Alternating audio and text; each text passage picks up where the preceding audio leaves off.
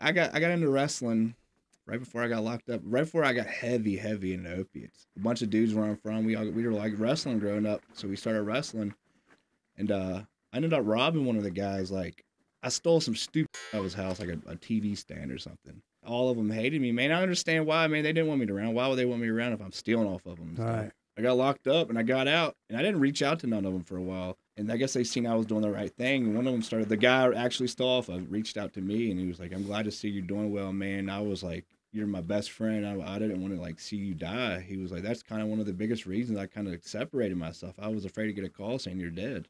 He said he didn't want to see me die. So what's your wrestling name? Dude, it's the funniest thing ever. It's Roman 5-0. I'm like a dirty cop. DJ, what's up, bro? What's up? Yeah, man. So you reached out to me on Instagram. I guess you saw a couple of the reels and stuff, right? Yeah, like what you were doing. Hell yeah, that's what's up. And you've been clean for a while. 2 years, a little over 2 years. December, I picked up a 2-year chip. Okay. Yeah. Yeah, right. I seen the pictures all over Instagram of your chips. So introduce yourself, man. Tell us like who you are, how old are you, where you from? DJ Sutherly. I'm 31 from down near Harrisonburg, Virginia, a little town called Broadway. Okay. Out in the sticks. Ain't much going on down there. So that's down near the campus, though, right in their school right there, James JMU Madison. or something? Right. So I was locked up in Harrisonburg for a while. Oh yeah, I've been down there. Right. So the big jail, that the one that's like 4 or 5 stories. Yep. Yeah. Right. It's like right near Main Street. Crazy, right? Yes, and you can see everything out the windows. Yeah. And the basketball court's on the roof, right? Right. Yeah, I thought that was crazy. You got a big cage over it. Never been in a place like that before. Yeah. Yeah. So what was your what was your drug of choice, man? Tell us what you liked using. When did you start using? I was 16, got into smoking weed. Slowly took off like Xanax, Klonopin. Oh man. Yeah, the rough stuff. And then I met a girl. I was about 20, 21. We started on the opiates, started on pain pills, Dilaudid, whatever it was. Okay. Then we broke up 3 or 4, maybe 3 years later. And then the meth is really what grasped my ass. You've done the rounds then, bro. I did it all. The trash can. How old are you? 31. 31. Okay, I wouldn't take you for 31. Yeah, a lot of people I put say you about that. 5 years younger at least. Thank you. At least, yeah, right. I know. I feel that. I feel that. So Xanax and stuff early. Like, where are you getting your drugs? Where are you getting Xanax and stuff at 17? Oh, we had the school down there. It was like a trade school. And like it was for one of our like credits for one of our classes, and we get to go down there half the day and like learn a trade like carpentry, masonry, whatever it was. And there was a boy in my class, and he brought Klonopin in one day, and he's like, "Try this out," because he was always happy. I was like, "Well, I want to be happy like you." He was always talking to the girls and stuff. Okay. So I tried some of those, and it just devoured me. So he had that drunk confidence from it, right? That Absolutely, that you yeah. didn't care. Did you feel the same way from the Oh Xanax? yeah. I remember I got on the school bus later that day, and this girl I liked, she I never talked to her. I talked to her that day though. Right. Been wanting to talk to her for years. I got her phone number. A little bit of. So I've been wanting to talk to you. Yeah. How many did you take? Just one Klonopin? Just one? Gave you that first little two. buzz? They were 1 milligrams. They're like the little green ones. Right. And but it was just enough to make you like just enough. It's what I've been missing in my life, I thought. That's what you thought it was, huh? Yeah. You're still in school. Still in school. Damn, man, that's pretty early, right? Yeah. So did you finish school? Yeah, well, I got my GED. Okay, I me repeated too. the 9th grade, I think 3 or 4 times. On my second time back, I said I'm done. I just left, so I feel I that. think 1920, I was like, I'm getting my GED or I'm just not coming back. Mm-hmm. And I actually had a problem with the principal down there in our school. He didn't want nobody to go get a GED because it looked like the failure rate was worse off for the school. Oh, okay. So I had to just go do it by myself. He wouldn't let me do it through the school.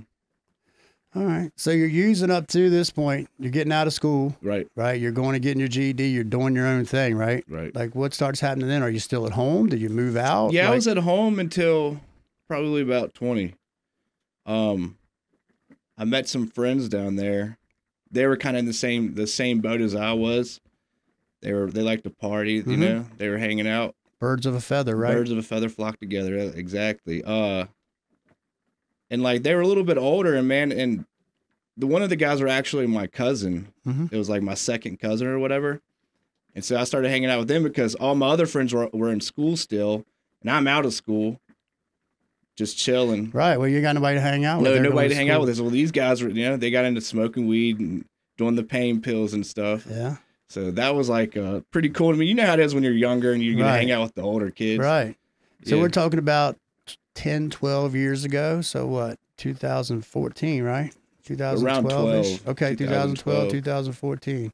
So this is before fentanyl and everything, right? Yeah, absolutely. Okay. Yeah. So that's like Xanax, Klonopin, and then opiates. You said. Yeah, So what kind of opiates? Pain pills.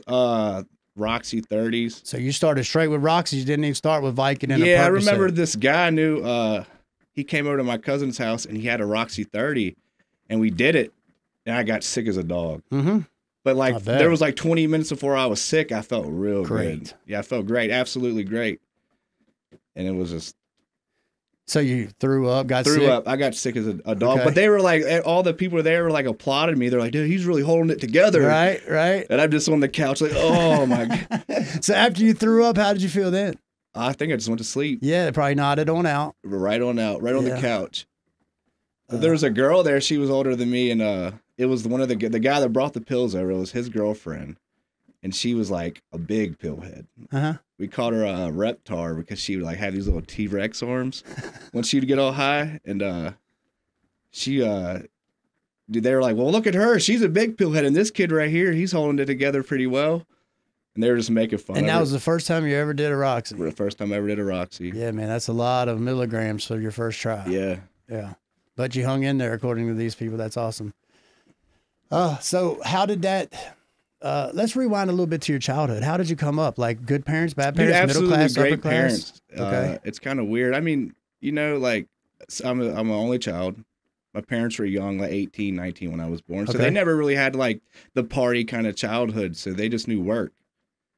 And they let me get whatever I wanted. Only child gets spoiled to death. I was spoiled to death. I feel that, I'm me a too. mama's boy. Me too, bro. And I'll take care of my mama till the day she's gone, bro. Yeah, absolutely. Absolutely. And you're not going to stand in the way of that. Nobody is. So I feel that too. Do you think they helped you to get high? Like, did they stop you when they started finding out, or? They knew I like smoked weed, but they really didn't know about the pills and stuff. Because I would leave. They were Okay. like, well, you're 18 now, you just go. You know, you can you're an adult. So I kind of I would get a job and kind of hold a job down for like a month or two, and they'd still think I was like going to work and stuff. But I wouldn't be at work. I'd just be getting You high with just my be friends. leaving, right? How are you getting money to get high? However, I just hung out with the older kids. They always had money. They were selling drugs, selling weed, selling, you know, whatever it was, mushrooms, cocaine, whatever they needed to do. And I would just chill with them. I would make them laugh, so they needed that. Right. Okay. So you get onto the opiates, and now that you're doing opiates, are you still doing all the other stuff too? Are you still doing Xanax with it, or Oh yeah, the Klonopin with Xanax. It was the Xanax. I would try uppers as a kid, man, but like they weren't my thing. Right. They would make me too anxious, make me like nervous, Uppers like what? like Adderall, Okay. cocaine, whatever Okay. it was. Yeah. But yeah, we got in the Xanax and the pain pills, and it was like the greatest combination. When you ever. mix those two, right? Yeah, yeah, Well, that's why people die. yeah. Those are the ones that kill. That's the Absolutely. one that kills you, because those two together slow your heart rate and everything down so low that, you know, just pain pills without fentanyl. But those two things right there are definitely known for many overdoses. Yeah, like looking back now, I'm like, how did I not die? Bro, me too. Yeah. Me I look too. at- but like you said, we didn't really have fentanyl then. No, we didn't. And I think I got smart enough to I overdosed on fentanyl one time, and that was it. I've never fucking went Yeah. back. Some people keep going back. But yeah, we were searching for that crazy buzz that came with those two mixtures, right? And like that was the best buzz. Like sometimes I didn't even want to use Dilaudid unless I had some Klonopin or something, you know? Right. Just because it made the buzz that much better. The fentanyl we had then was like came in the little patches you got from the doctor. You know what I'm talking about? Like Yeah. the little gel patches. I know exactly what you're talking about. Yeah. All right, so yeah, man. How long did that last? Like, how long were you using the opiates and all that stuff? You The started opiates, I mean, for real, they about 5 years. okay. Probably a good 5 solid years of the opiates. So you're understanding the withdrawals. Dude, I didn't understand the withdrawals. I tell a lot of people this, like, you don't understand how addicted you are to opiates until you don't have them. Yeah. And then withdrawals hit. But it's like, dude, that was the most miserable shit I've ever dealt with in my life. Right. And then it's like, I met a girl when we were doing opiates, And I didn't realize how miserable the withdrawals were until you have somebody else in your ear every single day telling you about how bad they are. Right, that negativity. Yeah. Because, I mean, when I was by myself, I could go on a walk or go do whatever it is. I didn't have to worry about somebody else's addiction. Right, on top of yours. Yeah. Her screaming in another room or whatever it was. So if you could go back to yourself and, like, let's just say you could go back and talk to yourself then before you did that first Roxy, but you kind of knew you was going to like it. Would you do it? What would you tell other people that are, you know, have that option? Like, I've never used Roxy's before in my life. What are you going to tell me? Don't do it. Why not? There's other pain reasons. I mean, ways to make your pain go away. Okay. And it's like that isn't the way to do it. Seems cool on paper, but it's going to ruin your life, man. Absolutely ruin your life. I mean, I've seen some people do one Roxy, never again. People aren't built like us. A lot of people aren't built like us where they, like I said, I got sick off that first pill and I just still liked it. Why? I mean, for what reason? Well, why I wanted to throw up? I don't know. But like I said, you had 20 minutes prior to that where it was like the absolute best feeling of my life. Mm-hmm. But you would tell me to not do that 20 minutes in order to miss out on the next 5 years. Yeah. Because there's a lot of like pain, man, that came with that 5 years. It was every day. I mean, I have nothing. I worked. After a while, I kind of did keep a job, but like it was like I'd work 6 months at one job and get another job, and then work 6 months there. I have nothing to show from that. Mm-hmm. I don't have no vehicles from that era of my life. I have no like houses, no credit. I didn't build a credit up. I can tell you how high I got. That's about it. Right. Yeah. Wasted a bunch of money. Yeah. On hurting yourself. Yeah. Got ripped people off. It was just a miserable time. So what was like the lowest point for you? The lowest point wasn't the opiates. It was the meth. Okay, so let's get into that. How did that start? Like, how do you, number one, you don't like uppers, right? You already know that. Right. You've been doing downers all these years, and now you decide to try meth. Well, how? I met that girl doing opiates. We were together for 3 or 4 years, and we broke up. And I was like, I'm fucking tired. I can finally get rid of these opiates. Well, I just kind of substituted it with the meth. Mm-hmm. And I went over to these people's house, and it was like we were smoking, chilling, and I was like, when we broke up, it kind of like messed me up pretty bad. So I was around people, I just needed company, and like we were just up high all night, 3 or 4 days at a time.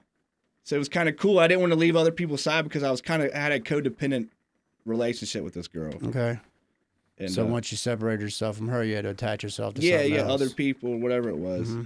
So that took off, man, and it was like, I don't know, man. Like opiates and stuff, there's some like nasty people, but like where I'm from in Harrisonburg, down that area, that meth is like taking over.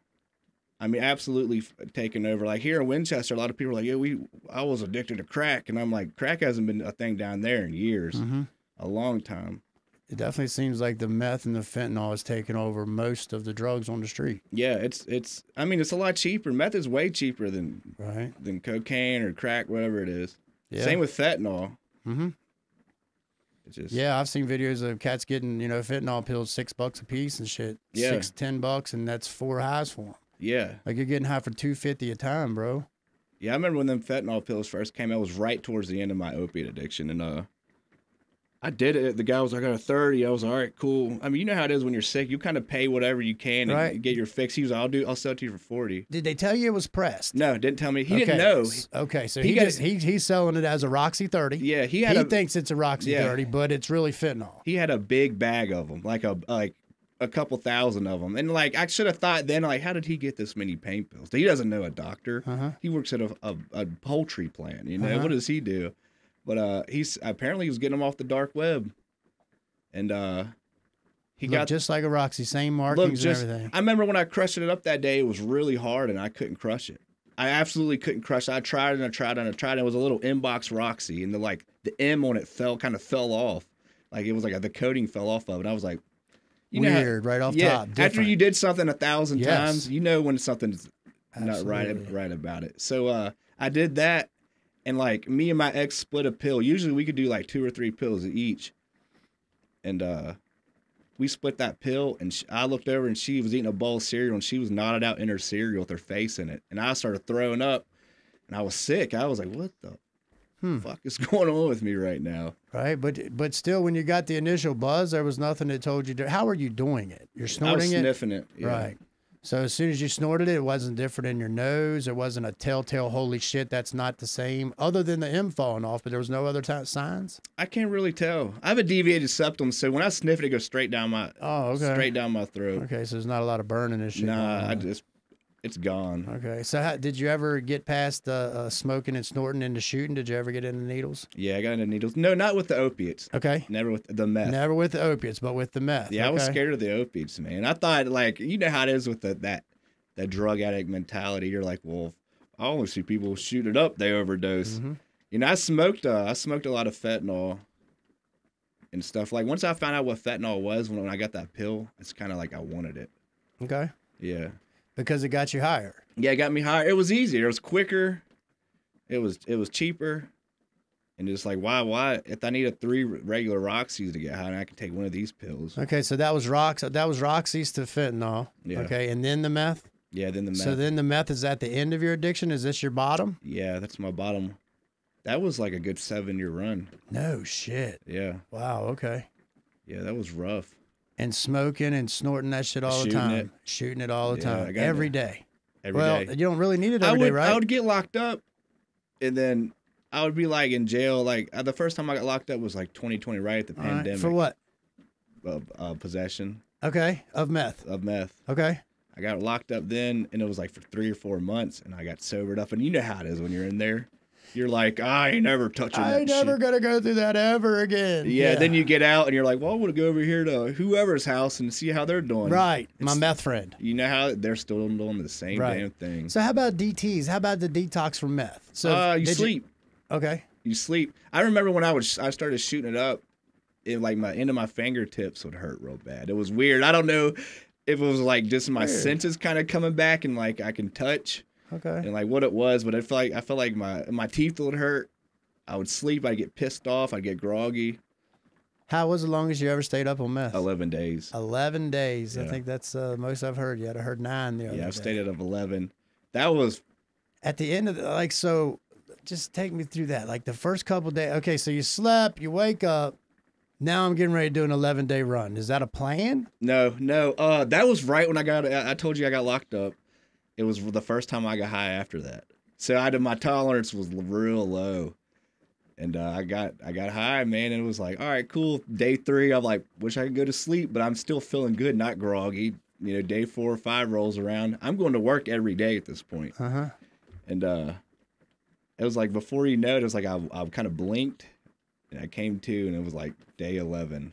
And I was like, I got to get sleep, man. I got to get sleep. No shit. So you're not like seeing things? Yeah. Day 10 and 11, I was working at an applesauce factory down in Mount Jackson. Day 10 and 11, I would like make the applesauce. I was dumping 50-pound bags of sugar in this applesauce, right? And I thought by 11 I was working at a potato chip factory dumping potatoes in this fucking thing. Dude, that was absolutely out of my mind. Brain just goes crazy. Dude, it was that was the only time I really like hallucinated off that stuff. Okay. But it was and your mind's tricking you into thinking it's potatoes as well as you seeing potatoes? Dude, I don't even remember what I was. It was kind of like it was like a movie, like an old time movie reel where it was like you're just like showing up in pictures. Okay. And it's like that's how little flippers. Yeah, little flippers. With the little tracks on the side. Yeah. They had me training a guy at work, and like I don't know how he got successful at what he did because I didn't train him right. I don't know how the applesauce tasted that day because I didn't do a good job. Y'all got any fucked up applesauce out there? It might have been from you. Yeah, it might have been from me. But it was a simple thing, you know. Oh man. That's crazy, bro. I never did like to stay up like that. Like I had to sleep. Well, the thing was, I never got into the meth, but it's just amazing to me that like 7, 11, 10 days. Fuck, man, it's crazy. Yeah. I can't even imagine what I would be doing with myself for 10 days straight with no sleep. Well, it was like I would work 12 hours a day, and then I would want to go hang out with people afterwards. Okay. Like I have a really bad codependency problem. Okay. You know, like I said, being an only child and like having my mom, I mean, damn near up my ass 24/7. Uh-huh. up until I'm like 19, 20. Then it's kind of like I depended on other people to, for that. Right. I got you. Yeah, man. So that's a crazy trip, though. So the meth starts out. Obviously, you're using the meth. You're going to work on it every day, so you're kind of sustaining, right? Right. How long does that last? Till I quit. I mean, I quit my job to sell drugs. I thought that was like, I was doing them both at first. And then I was like, well, this work is getting in the way of my drug dealing.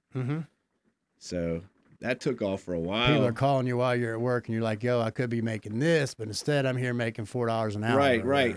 And that took off, and it was like, that was just like the absolute most awful thing ever. That drug deal. I couldn't.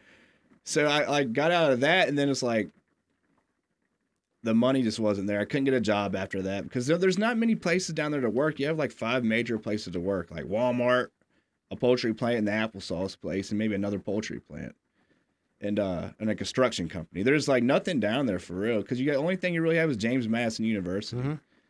That creates most of the economy. It creates most of the economy. Unless you want to work in McDonald's or something, and that doesn't pay enough. Right. So, I got back into the drug dealing again, man, and it was like within a week I got locked back up, and that was for my longest time. Okay, how long was that?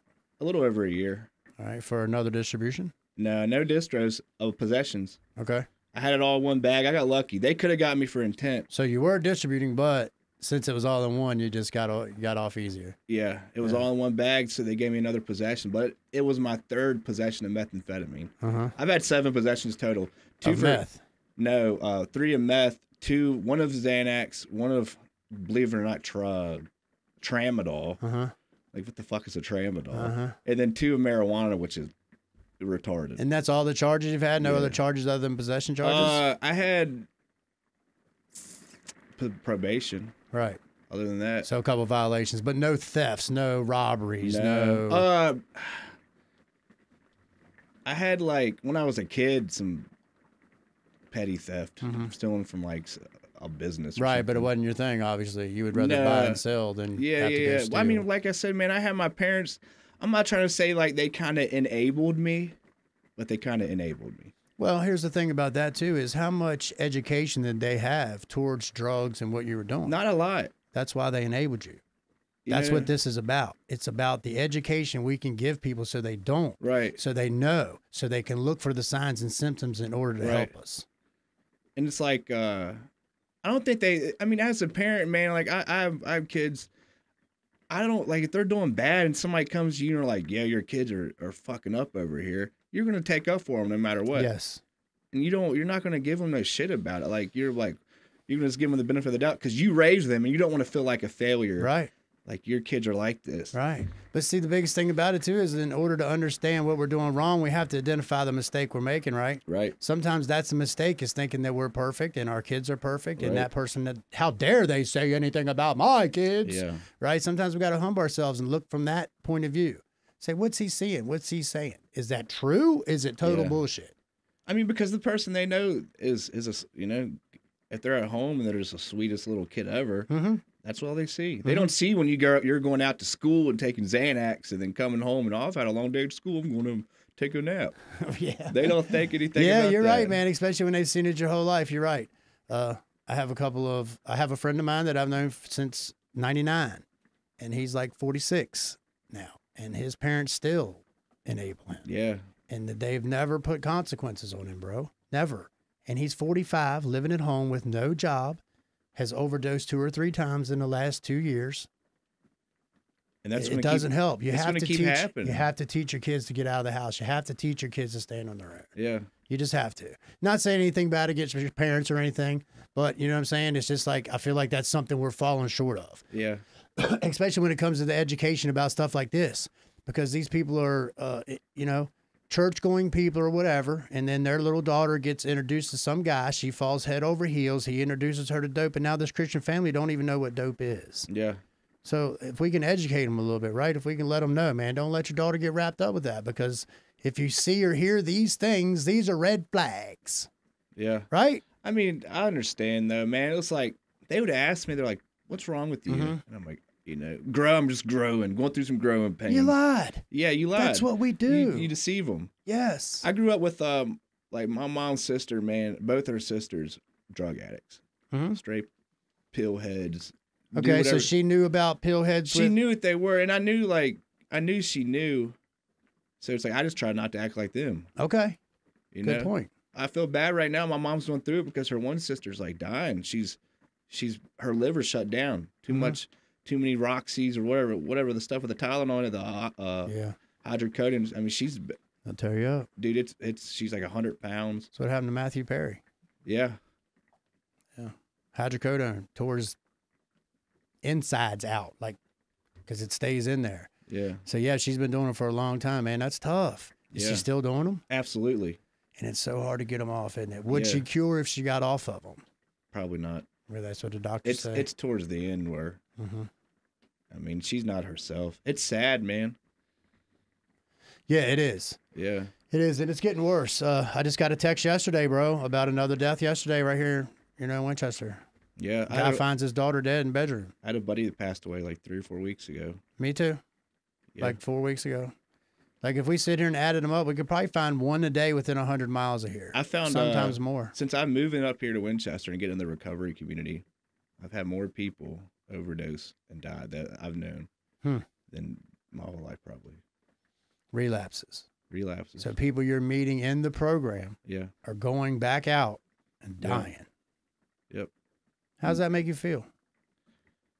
Man, it's like I try to help a lot of people. I try to go out here and educate these people because that's what you do. You pass the message on, man. And it's sad when you see a lot of people like you try to help them out. Like I've sponsored guys, and when they're just not getting it, they don't want to take suggestions. They don't want to do what they need to do, and it's like, hey, so your whole life you've been struggling over this lady. You've been dating her for 10 years. Y'all were using together. Why do you want to keep going back to her, man? Just take a year off. Chill out a little bit, and then it's like they don't want to listen, man. And within either dead or they're back in prison within a year. Yeah, man, it's definitely a sad thing. So right there, you got emotion and addiction, mixed up in one place. Yep. Right. So all your love for this person's there that you're using with, and both of them are nothing but a trap. Yeah.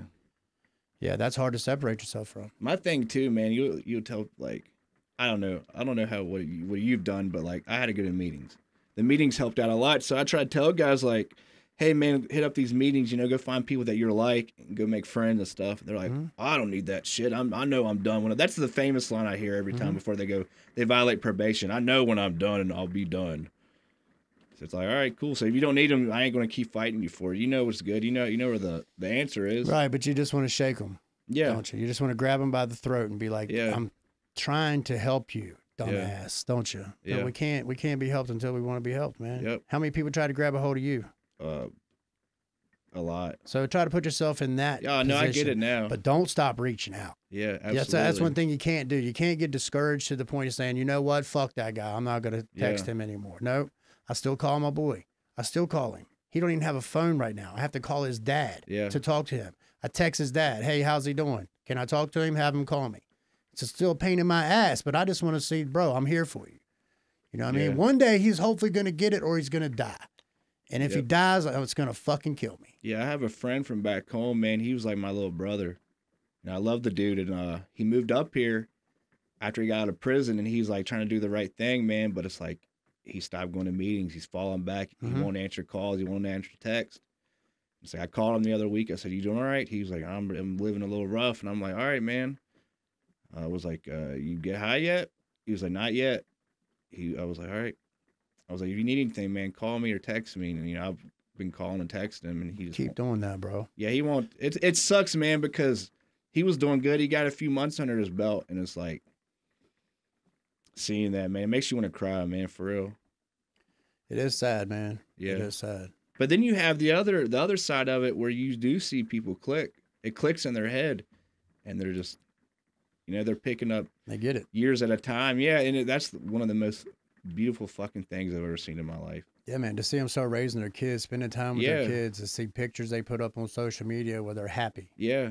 Doing things, not looking bad. Yeah, they put a little bit of weight on them, and they're just living. Absolutely. Get a job, hold That's a job what it's all down. about, ain't it, man? Yeah. Like, how much happier are you today now that you're not using? And you can fuck all that up with one time. That's all it takes, isn't it? Yep. That's all it takes. I came home from prison and thought I knew it all too, just like them guys you was talking about a minute ago. Oh, it's cool. I can hang out here. I can drink a beer. Yeah. I can do that. And I was definitely around the wrong people, and it put me right back into that same hole. It wasn't until I separated myself and being around, positive people that aren't doing that, man. And even now, I find strength in being around people that do use. Yeah. Like I'm around people that got Suboxone, that take methadone, and I have no urge to ask for any of it. I want none of it. Don't want no parts of it. I feel good when I get up every day now. I'm not sick, and I enjoy that, right? Dude, that's the best feeling. Isn't it, bro? Oh, I was just thinking about it yesterday morning when I got up, and I was like, yo, I can't believe I feel this good at 48 years old without any of that shit. You know what I mean? And what could I have possibly felt like at 25? Yeah. If I wouldn't have been doing all this shit. performance. Yes, bro. When my body was at its, my hands hurt, my knees are fucked up. I'm old. I've been doing a lot of dumb shit. But yeah, I don't want people to look back 25 years and wonder those things. It's not worth it. It's not. And I don't tell a lot of people this, man, but everything that's happened in my life, I'm glad it happened. I'm glad I got addicted. I'm glad I've got locked up. I'm glad I fucked people over. I've got fucked over. I don't think it would make me the person I am today. Mm-hmm. Made you stronger. Oh, absolutely. Right. It's like I said, I'm a father, so it's like when my kids, I can see that. I can see what's going on with my kids now. If like when they get older and they're going through shit like this, I can tell them. I can show them what happened to me. I can show them my mug shots and right. Show them the outcome. Show them what not to be. Yeah, and that's cool. But here's what I am today. Yep. Yeah, that's what's up. See, I missed a lot of my kids because I was into all that while I was in prison. I was in addiction. So yeah, man, don't miss out on that. Yeah. Don't miss out on that part. It's not worth it. I try to tell my other buddies, same thing I would tell you. Like, you guys, how many kids you have? I got one of my own. My girlfriend has one, but she's basically mine. She's two. And then I have one on the way. I got one due in June. Okay. Congratulations. Yeah. You know if it's a boy or a girl yet? Girl. Okay, so 2 girls. All girls. Okay. Including my girlfriends. It's Girls 3. are super sweet. They're awesome. But Yeah. Jesus, do you want to protect them? Yeah. Like, you don't want anything to happen. Your boy, you're kind of like, get out the door and learn. Yeah. But your little girl, you're not like that, man. But yeah, I always tell my buddy, like, when you see that number, that crack dealer, whatever it is, I'd like put your kid's picture there. Yeah. Put your kid's picture there, and then put a note in there that says, whatever, crack dealer, your son's gonna leave. So that way, when the phone comes up, that's what it tells you. This is a bad idea. This is not Billy the crack dealer. This is a bad idea. Yeah. Right on your phone, right? I mean, I feel like we got to be preemptive. Dude, I went through a lot of people, like 99% of the people I used or dealt with, I just blocked them. Yes. Delete them out my phone. What do you almost have to, don't you, bro? And then the 1% I haven't, I just kind of looked over because they don't hit me up no more. What do I have for them? Nothing. They weren't your friends in the first place. Nah. Y'all was just getting high together. No. And if they are your friends and they get straight, you'll come back around and y'all be good together. There was like, I don't know, if you kind of see like a little ray of hope in some people when you're using, you're like, they could be good people one day. But they know what's up. I want to lead by example by coming, I moved away, an hour and a half away from home. And people are like, they didn't think I could do it.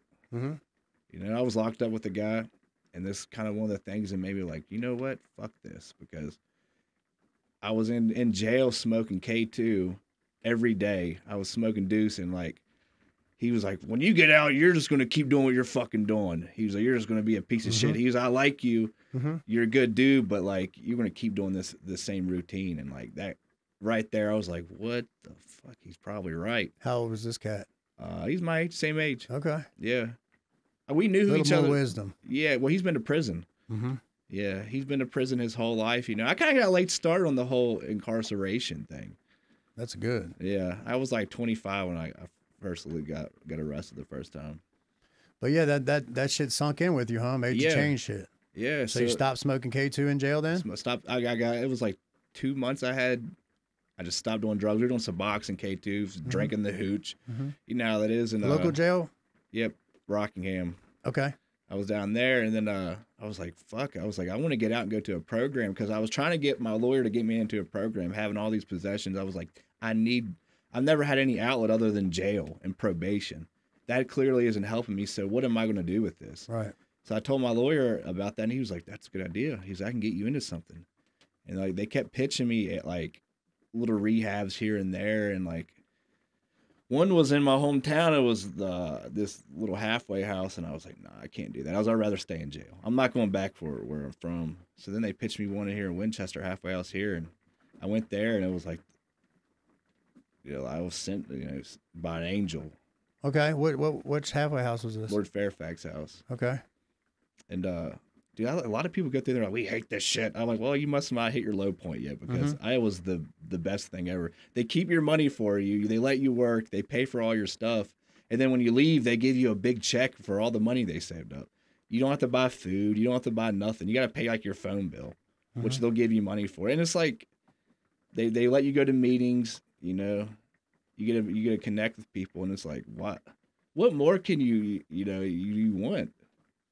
Okay, so I've always thought that halfway houses are beneficial depending on the halfway house. Yeah, absolutely. Do you feel like if you would have came straight out of jail, what would you have done compared to what you would have done with the halfway house? Went back home. I would have went back to my parents, dead end job, and I wouldn't have been making no money. So what would I have been really doing? Right, you got right back into drug. Got right back into it. I would have got bored. When I moved here, put in the halfway house, I met people. Sober people. There's not a thing, like, they have like meetings down where I'm from. There's no treatment centers. There's nothing, man. And it's like, Winchester's crazy. You like, for the whole recovery thing. It's like a lot of it. A whole lot of for such a small little area. We're close to Baltimore. Yeah. A lot of heroin addicts. A lot of drugs. A lot of fentanyl addicts from Baltimore. And that's been that way for 20 years. That in Virginia Beach. They got a lot of people from Virginia Beach. Yeah. Never really noticed that. But I'm not really out there into it like that, as far as the meetings and things like that go. Yeah. But yeah, it's definitely a big community. So how long was the halfway house? 90 days. Okay. I thought about getting an extension. Quick. Yes, because I did 6 months, bro, and it absolutely set me up for the street. Yeah. Absolutely. Yeah. It was nice, man. It was like, I've never had money saved up. They helped me get an ID. Yeah, I think when I got out, I had like $4,000 saved up. I bought a car. Yeah. Immediately bought like a $2,000 car or something. Yeah, got a job. Yeah, right. Yeah, they helped me get a job. I actually got a job at Jiffy Lube. Yeah, insurance. Which sucked, but yeah. I never had my own insurance. I mean, it was like I said, man, with my parents and stuff, they kind of did everything for me. Got me insurance, got me. So it comes back to addicts have to learn how to live, right? Yeah, I had to learn how to live, man. And it was like, and when I went there, man, it was like I had these guys in there. They were like hanging out with all the young cats that were relapsing and just wanting to get by. And I was like, I know what these guys know. I know how to get high. I know how to get drunk. I know how to relapse. Right. So I started hanging out with a bunch of old heads, like a bunch of old guys, man. And it was like, they took me under their wing. I got a sponsor. That wisdom, bro. That wisdom and experience. Yeah. Yeah, that means a lot. It does. You have to listen, though, right? Yep. Because if you don't listen, if they tell you it's hot and you go ahead and touch the burner, you're going to get burnt. You're still getting burnt. You have to learn to listen. I was hard-headed, man. The old man one time, he's like, if you want to go around here picking up dog turds your whole life, you're going to get shit all over your hands.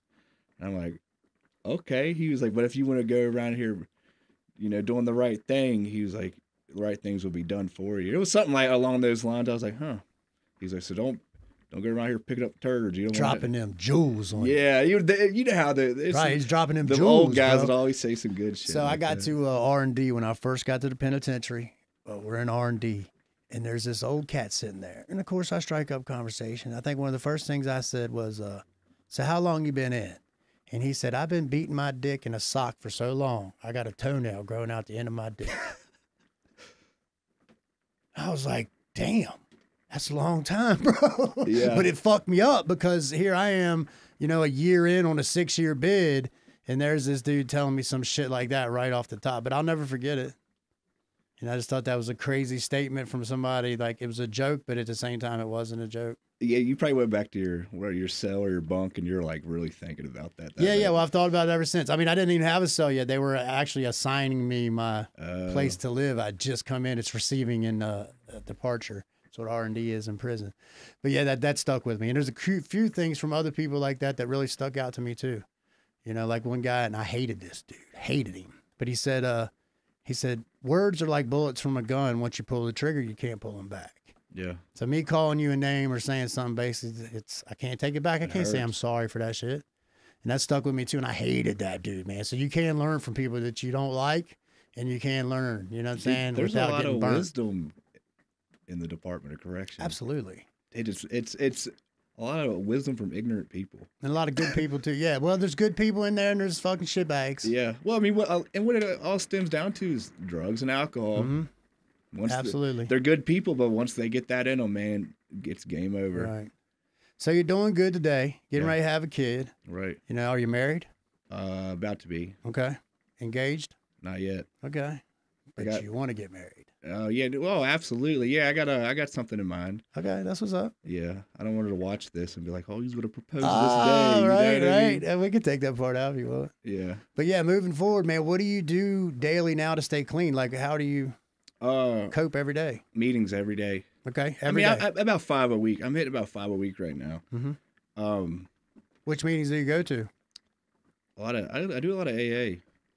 It's weird. I never did big in alcohol, but AA was my thing. Okay. And like I said, the wisdom. There's a lot of wisdom there. It's all the same, man. It's like it all comes down to like the basic principles of things. But a constant reminder of it. Yeah. That this is the way I have to keep going. Yeah. Instead of getting me over there. Yeah, the recovery, man, now is like my meeting stuff is like my job. If I don't work, I'm gonna lose. My family's not gonna have a place to live. Same with if I don't go to meetings, my family's not gonna have a place to live. I know I ain't. You know, I'll lose all my shit. My car will get repossessed or whatever it may be. And so what you're saying is like your recovery is a priority. It's a priority, just like money, just like breathing, and just like food. Yeah, another jewel old man dropped on me. He said you need to put as much effort into your recovery as you did getting high. Yes. I've heard that one more than once. Oh, yeah. I was like, that. You're right. That one's the one that really made me think, too, because I was like, nothing would ever stop me from getting high. Yeah. So why would I let anything stop me from being Dude, I've clean? walked in like 2 foot of snow before. Easily. 6 miles down the road. Barefooted if I had to get naked. Oxy. You don't care. Yeah, man. So, yeah, you have to definitely put that same amount of effort into being clean. Yeah. Your life's worth it, man. You know what I'm saying? Your kids are worth it. Your parents are worth it, man. You know, it's worth staying around. It's cool to be able to like talk to my parents. Like, if I need something, they'll give it to me now. They're not hesitant. So you had to build trust back up? Yeah, absolutely had to build trust back up. Like I was locked up. My parents came and visited me. My dad kind of walked out the little meeting room or whatever. And my mom was like, you're going to end up burying me if you ever get high again. She's like, I can't do this no more. And now being a parent, you can kind of put that into perspective a little bit, right? Yeah. Even though your kids are still young, you understand how much she cared for you. Yeah. And how much she doesn't want something to happen. I think that's one of the things that helped me make it turn around too, man, is I don't want, like, my dad died about 3 years ago, and our relationship was off and on, but at least he got to see me straight. Yeah. I'm glad he got to see me straight. Same with my grandma. My dad worked on the road a lot as a kid. When I was real young, and my grandma lived with us, and she like helped raise me. And I got out, and she was like in a nursing home. She was kind of coherent, but wasn't. I'd walk in there, and she'd be like, DJ, you know, really. I'm glad she could see me finally, like where I was able to come see her. And stuff. Yeah, man, that shit means something. It feels good too, doesn't it? Yeah. Yeah, to have people tell you, you know, you look good, you're doing good, proud of you, shit like that. You look fat. That's what I got a lot. Right? I got out. I was fat as hell. Yeah, at jail, do that. Yeah. That old starchy food. So what's like, if you had to say, you know, what is your message to people? What do you want people to know? If you could talk to them right now, what would you tell them? Basically, get your head out your ass. You know, stop doing what you've been doing. You've been doing it your whole life. There's no point to do it anymore. If you can't figure it out, help get other people that can figure it out. You know, you're not going to go to the mechanic and tell him how to fix your car. He's a professional. He knows what he's doing. You know what I'm saying? Right. Yeah, but get some help from somebody that's been there. Yeah. Take suggestions, man. Don't be afraid to ask. Right. Don't be that guy that thinks he's always got it. Yeah, because most likely you don't ever have it. And then, like, your social media and stuff, you reached out on Instagram, so you got Instagram, right? Yeah. Is that where people can find you? Yep, DJ Sutherly on Instagram. Okay. And then that's where you promote your wrestling, right? My wrestling. Okay, let's get into that. Man, that took look. I got into wrestling right before I got locked up, right before I got heavy into opiates. Mm-hmm. A bunch of dudes where I'm from, we were like wrestling growing up, so we started wrestling, and I ended up robbing one of the guys. Like, I stole some stupid shit out of his house, like a TV stand or something, and fell off. And all of them hated me, man. I understand why, man. They didn't want me around. Why would they want me around if I'm stealing off of them and stuff? Right. So I got locked up, and I got out, and I didn't reach out to none of them for a while.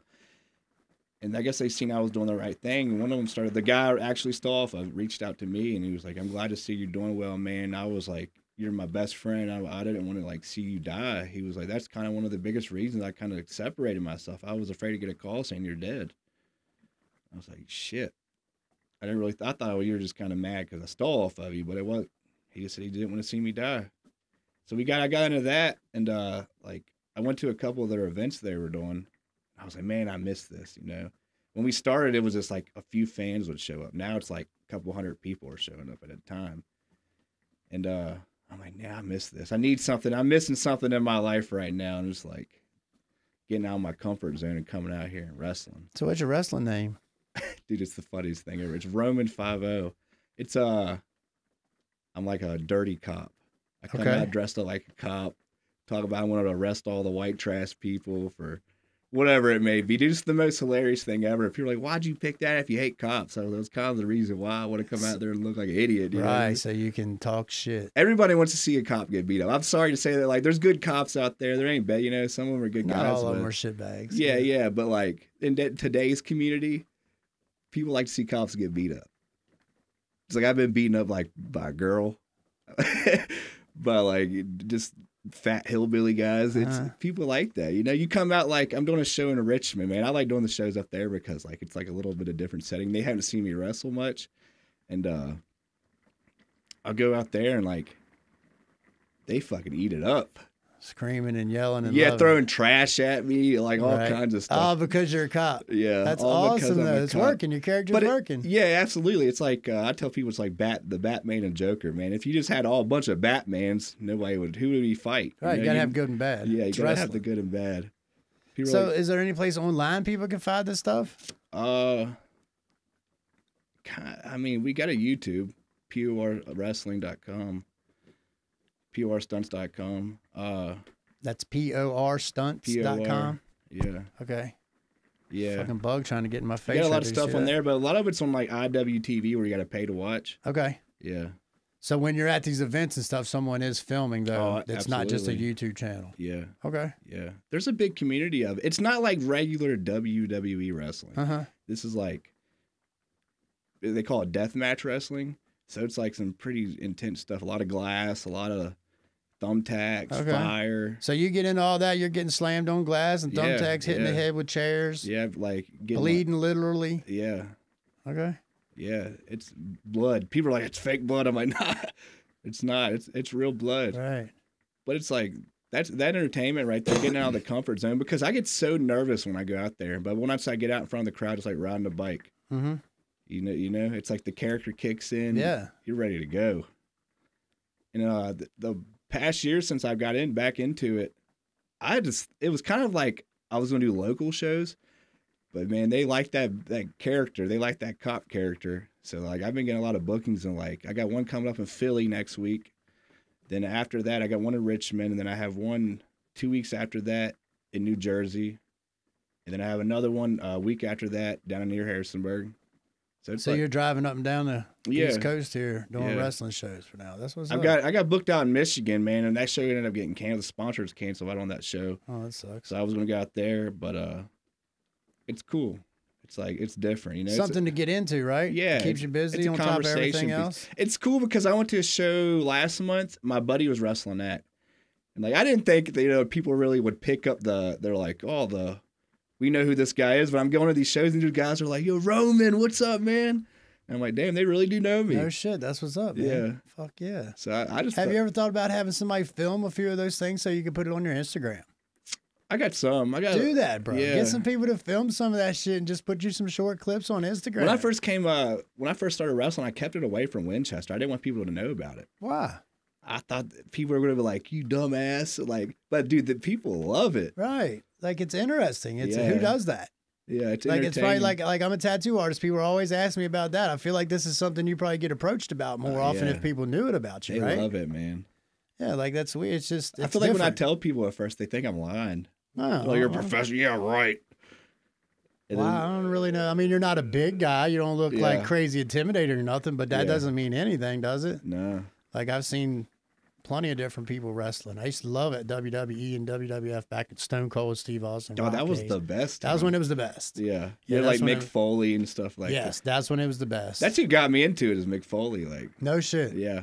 He yeah. he would have just seen him What get was his character's name? Mankind. Yes. He was like a fat dude out of shape, never went to the gym, but he was out there And whipping he ass. took a beat. Dude, that's what it's yeah. He took a beat. He was like tooth would come out of his nose and stuff. Yeah, he was a fucking trip, man. I remember old Mick Foley. So that's awesome, man. Like, how does that work with your health though? Because I feel like I've never been hurt.